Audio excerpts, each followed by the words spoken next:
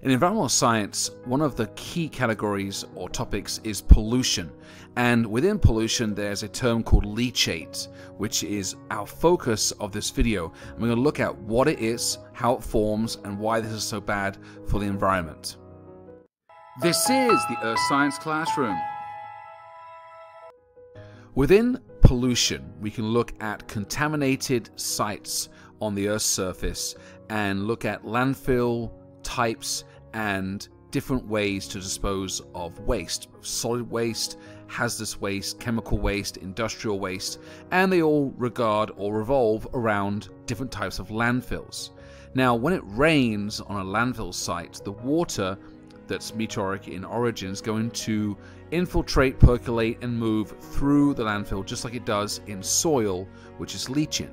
Now, leaching is a natural process of transferring nutrients and water to different sub-horizons and layers of the soil. However, leachate is that contaminated liquid waste that's going to flow through any kind of landfill material that's in the ground and then transfer those contaminants, those soluble materials and compounds, both organic and inorganic compounds, heavy metals, with the water to deeper layers, and eventually going to flow with groundwater through different rock layers, joining with groundwater flow, with aquifers being pumped up for drinking water in different areas, or even flowing into rivers, streams, lakes, and ponds, both through the groundwater system or overland flow. So the measure or the amount or degree of leachate severity comes down to the materials that are in the landfill, how much water is going through it,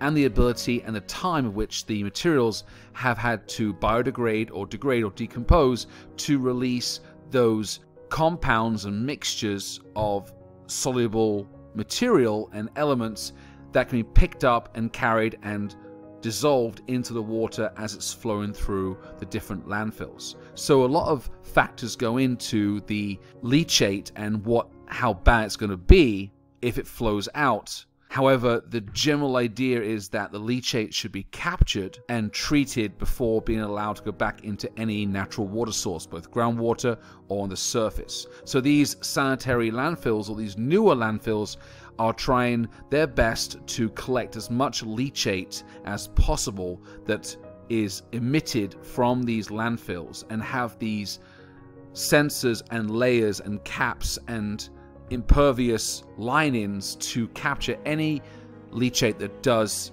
exit the landfill site.